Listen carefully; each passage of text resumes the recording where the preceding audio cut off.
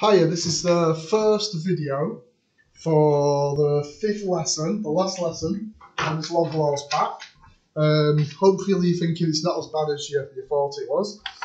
And it could be quite a nice one because it's just disguised quadratics. So let's have a look then.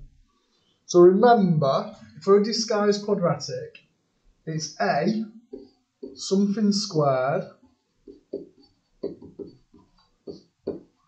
plus B, lots of something, didn't think this out really when I was writing it, plus C is 0. So if I look at it, this, the something, could be 5 to the power of x. So if I rewrite that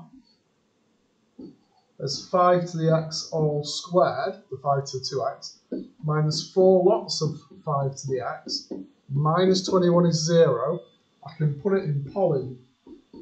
So I can put 1 minus 4 minus 21. Taking care to actually read the right answers, because in one of the, I think it might be in the second lesson, I wrote down the answers for the question above and just kept whittering on. So if I put that into poly, it gives me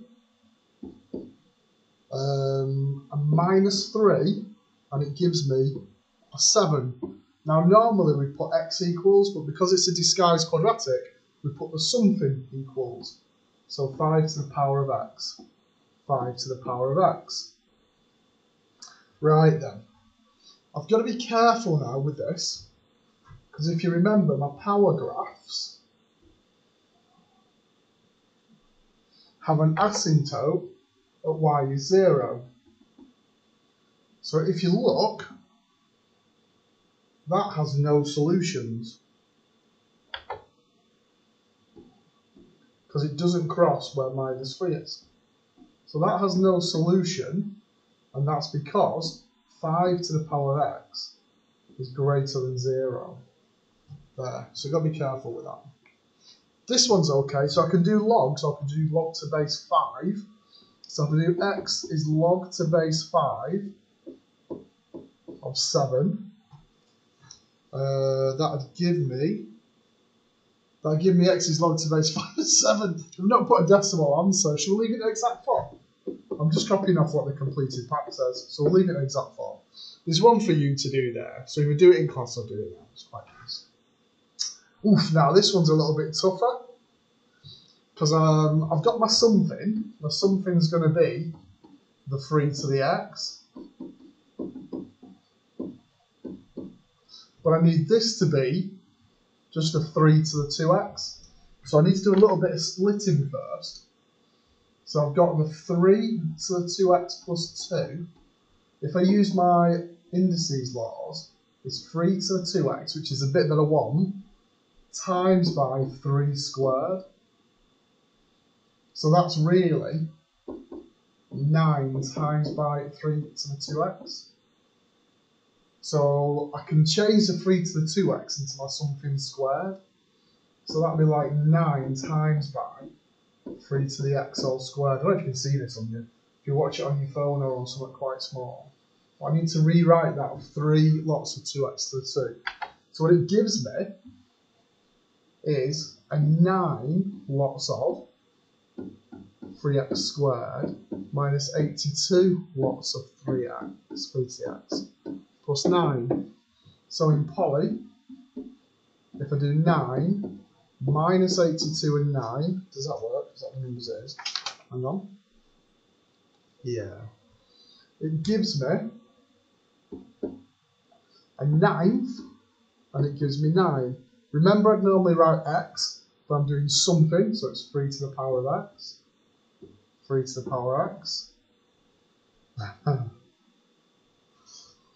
I know that a 9th is 3 to the power of 9 minus 2. So I could just say that x is minus 2 straight away. Or I could just do logs. If I did log to base 3, it would give me minus 2 out. But I could spot that the 9th is 3 to the power minus 2. So x must be minus 2. In a similar vein, that 9 is 3 squared. So x is 2. Right. So that's one for you. That's the bit there that's a little bit messy. That's splitting the 3 to the 2x plus 2. 3 5 minutes. Go on, I'll keep going. Right, so I've got a similar thing here. So my something is e to the x. So I've got 2 lots of e to the x all squared minus 7 lots of e to the x plus 3. Stick it in poly, putting 2 minus 7 and 3 in poly. Gives me a half, and it gives me 3. I'm going to put e to the x here, e to the x. Get rid of e to the x, I'm going to take ln, because that's the opposite of e to the x. So I'm going to get x is log of a half, and x is log 3. And I'm definitely going to leave these in exact form. There. Last one for this one, and I've got another video to do for this lesson, which is the next page along. Going out with a bang here. So I want to rewrite this part. So I've got e to the x plus 5 over e to the x is 6. If you remember on that test that we had before Christmas, we did 3 of these in the lesson before the test, and like 2 of you out of my both classes got it right. So the 3, doing the 3 of them on that sheet of paper, where they were in the boxes along the bottom, really made a difference. So I'm going to multiply by this e to the x here. I'm going to remove it. So it'll give me an e to the 2x if I multiply it. A plus 5 is equal to 6 e to the x. So I'm multiplying all the bits by it. I'm not just moving it on the other side, I'm multiplying through. So this becomes an e to the x all squared. I'm going to take away the 6 e to the x. Plus 5 is 0. Stick it in poly. What do I get? I get 1 and I get 5.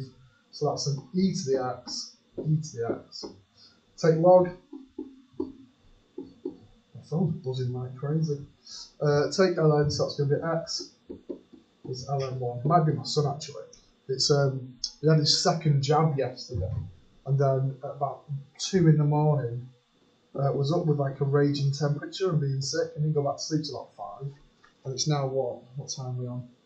8:30. So he could have got out of bed because he didn't send him to school today. Right, log 1 is 0. There you go, done. Right, I haven't got time to do the next one, which is a shame. What do I do? Go on, I'll give it a go.